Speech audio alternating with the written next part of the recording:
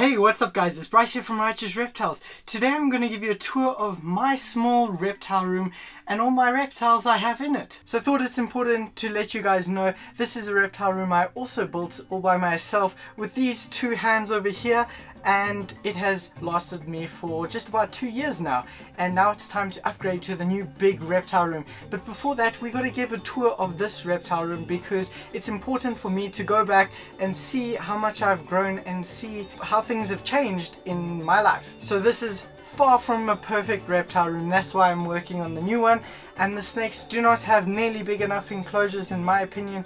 So anyway, let's get on with the tour. So as I come on in the door, you'll see I have made this over here, which is my DIY thing to close the door right over there.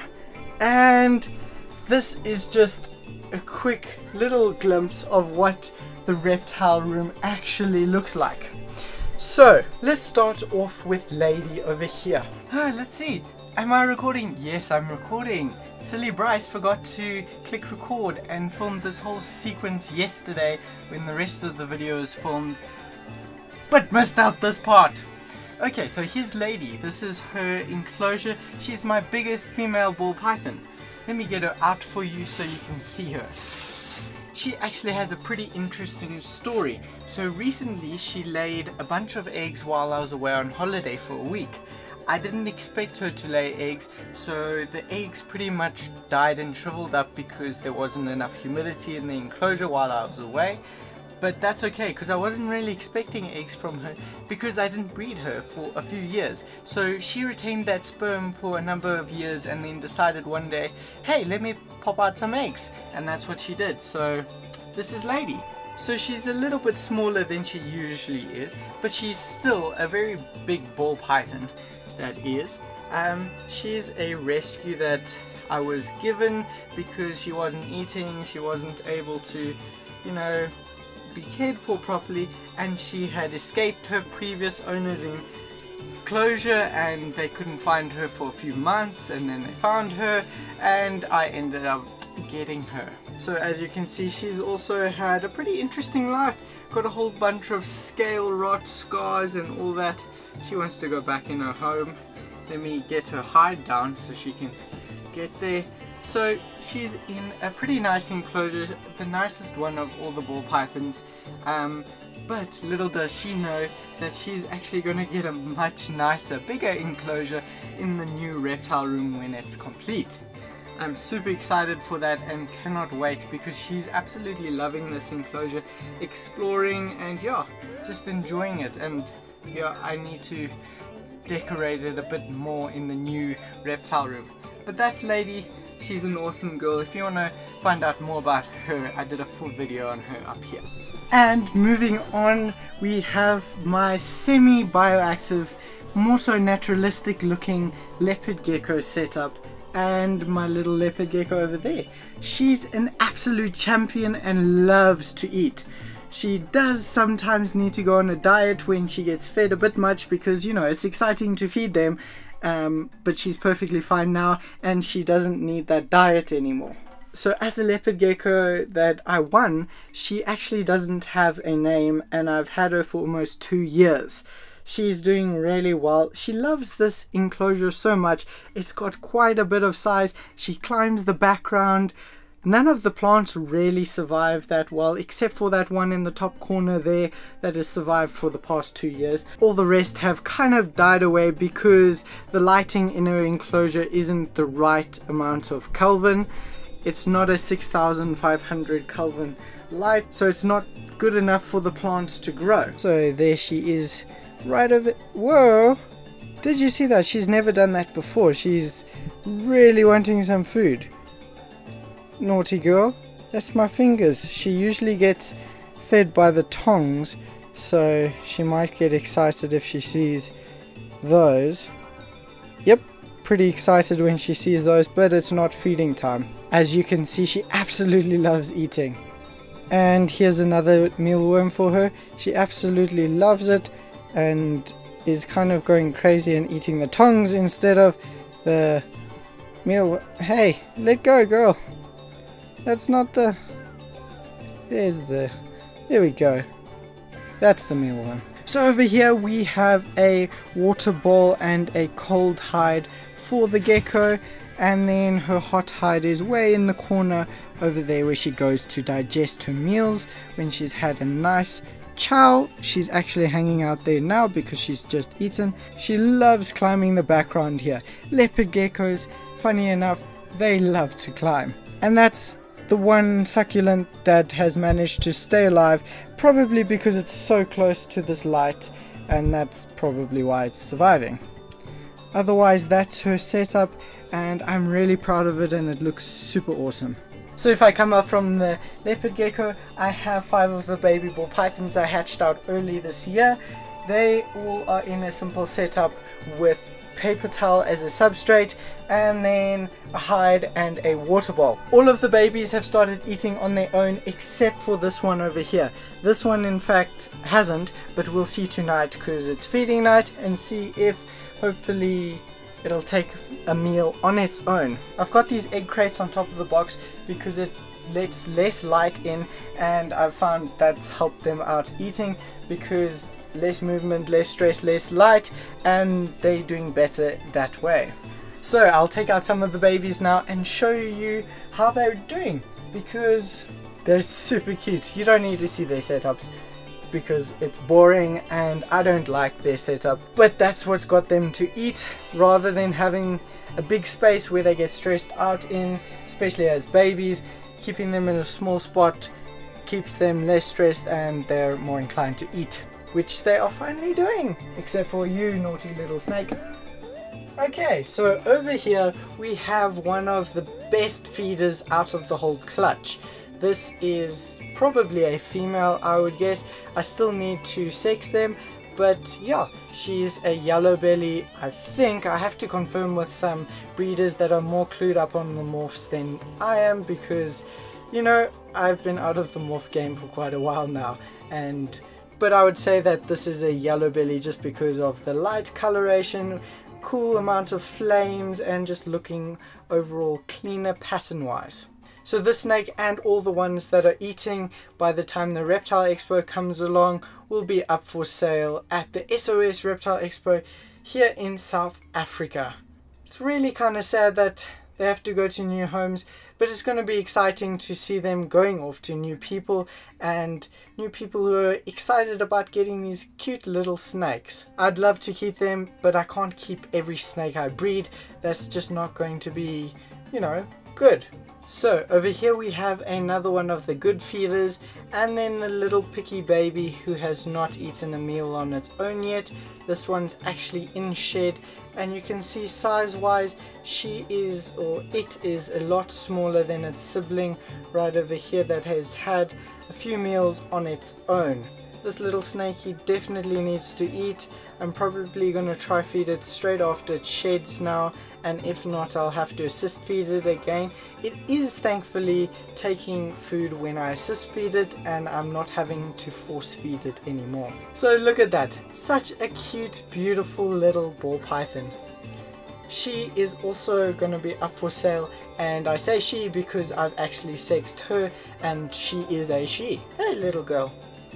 They're growing so quickly. So here's another one of the babies. This one's pretty grumpy. Look, it's going to probably bite my hand. Don't. Okay, there we go. All fine now. And then here's the last 2 babies. Aren't they just adorable? This one's got quite a bit of attitude, as you can see. Needs to chill a bit more.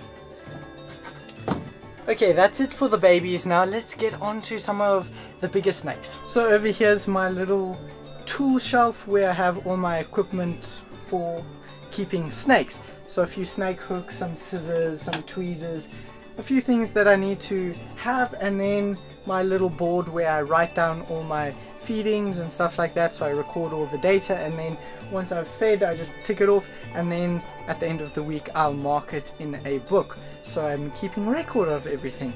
I do tend to forget about the sheds and stuff like that. It's mostly about feedings and when they fed and when they haven't. Then in here we have an enclosure with no glass in that currently, It's just got a few miscellaneous reptile stuff in this box and pillowcase, because you know you got to bag snakes sometimes when you're cleaning their enclosure, and then a few supplies and decorations and stuff like that. I definitely need to get some glass, and then I'll put a snake in here, because I'm pretty sure I'm going to make this whole room over here into somewhat of a quarantine room once the other reptile room is complete. So now I'm going to open Mrs. Thumper's cage. She's probably going to come out pretty quickly because she's always hungry. Or not. There she is. So this is the little rack setup I have for Mrs. Thumper, my bumblebee ball python, and she is enjoying it. But I cannot wait to give her a much bigger enclosure in the new reptile room, because I really don't feel that these are sufficient enough for the long term of the animal's health. So I cannot wait to see how she reacts to her new enclosure. That's her. She's a beautiful female bumblebee ball python, Mrs. Thumper. Now we're going to have a look at Stripe, who, as I said with the other one, likes to come out because she likes food. Okay, so this is what snake hooks are for, especially when you're keeping pythons. I don't want to get bitten, so I'll just open the enclosure with the snake hook and then kind of tap her and let her know, hey, it's not food time, so you don't have to bite me. And then I can pick her up and she'll be all friendly and kind and nice and awesome. So this is a Mojave ball python. She also has a simple setup and it's way too small for her. It goes in further backwards, but I cannot wait to upgrade her to her big enclosure, which she'll probably be ecstatic about. What's pretty interesting is I thought that she was a he for many years. I mean, I actually produced her. She was from the first clutch I ever had in 2013, and she's nice and big. She's gonna breed herself this year, and yeah, I thought she was a boy because when I first took her to someone to get sexed so many years ago, they told me that she was a he, but turns out she's not. I had some suspicions, so I checked myself now that I've gained more experience and know how to do it. And up over here is a boring enclosure, the boringest of them all, which houses Splecious, the normal female, who's actually the mother to Stripe, who you just saw now. So they are both females, and she's also the mother of all the babies that you just saw previously. But now let's get on to my last ball python over here, the daddy of the babies you just saw. Not the daddy of her, but the daddy of all those tiny little snakes that you just saw.